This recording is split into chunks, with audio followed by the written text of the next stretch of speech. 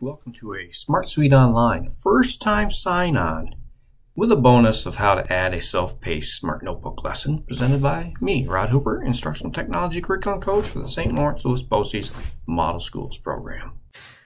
So the best way, the way I think is best to work with Smart Suite Online is through your Google Drive. So this means that your district has to have included it in the Google Console, but once they have done that, you can go to New, More, and then you will see the Smart Learning Suite.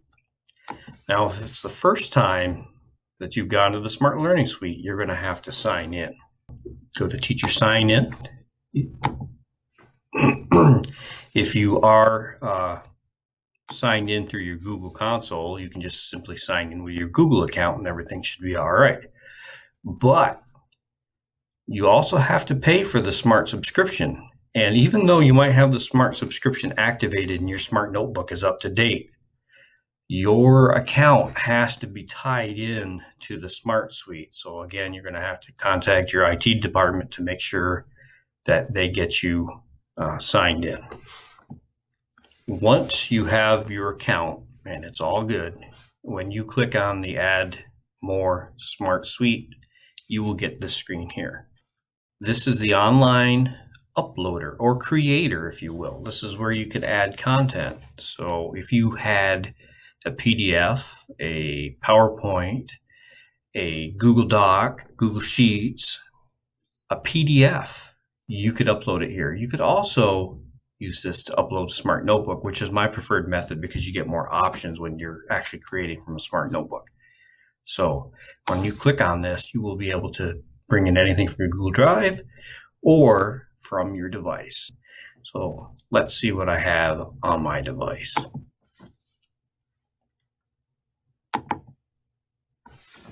So this is a Smart Notebook lesson that I designed to be student paced. So I can assign it through Google Classroom. They could do it on their own time. And as you can see, it takes a while for it to upload.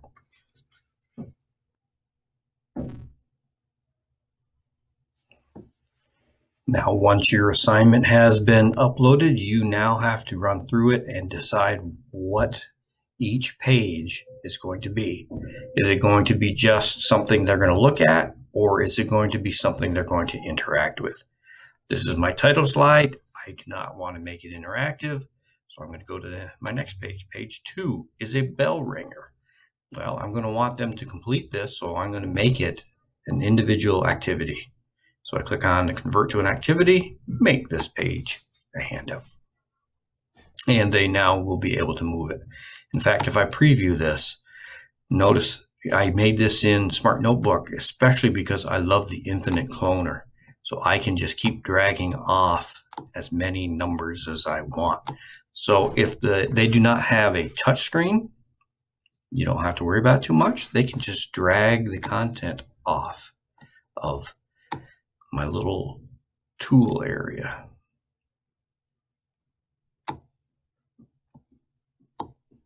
So infinite cloning is available if you are going to use the Smart Notebook to create your content. In my Smart Notebook, I also have the ability to insert YouTube videos or other videos that are housed online. And then I have another worksheet. Here's my answer pool where they can again drag up content. So I'm going to delete that little item I just created and convert this to an individual activity. Now I'm going to go down through and do this for all of my little worksheets that they're going to be doing. And this is the time-consuming part. Now this one is just an instruction page. Looks kind of bland, so I think I'll add an image to that.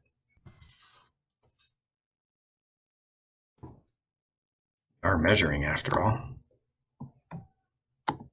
And I can lock that so they can't move it. And I'll go to my next page. I'll make that an individual activity. Oh, by the way, you notice the ruler. That is something I have added from the Smart Notebook. You can actually rotate it too, but they can't resize it. It's set for lock and allow move and rotate. Now, when I create this, I'm not going to make anything that depends on other people. So here's a practice game. It's totally solitary. You don't have to totally solitary as in you don't need anybody else to do it. And this last page here, oh, I don't need that. That was just something I was using to help create things. So I can hit the trash. All right. So that's just a practice game right here. If you want to see what it is, it's a matching. You take the image and you match it to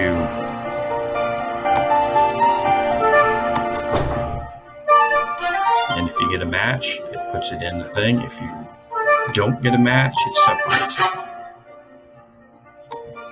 So that is all it took to create my self-paced activity. I'm going to say finish editing. It's going to take me to, as if I'm actually going to present it right now, but I'm not. So I can just close this right out. And you know what I forgot to do? Forgot to put this in my Smart Learning Suite folder. This folder is created for you when you log in and sign in for the very first time and create something. After that, I generally will click on and open that so that anytime I create a new Smart activity, it will be in that folder. But in this case, I forgot to do that. So here it is right here. I will just drag that into that folder. Keep all my Smart stuff together. You, of course, can design it any way you want, your own structure.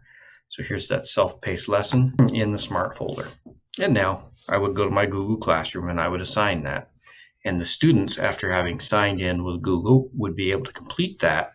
And I could go back in and look at their results. I could see their work. It will be saved.